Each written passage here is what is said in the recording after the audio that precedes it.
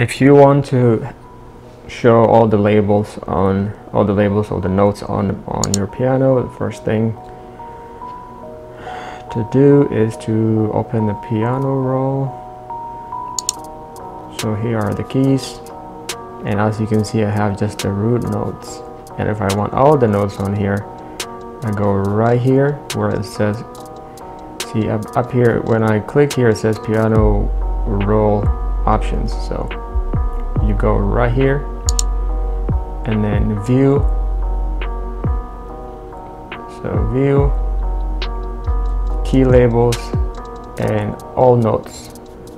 See, right now the root notes are selected, and that's why I have the root notes. If I click on this one, it will the notes will appear on all the keys.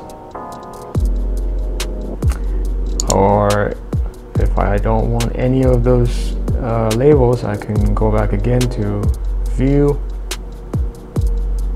all the way down to key labels, none, not even the root notes.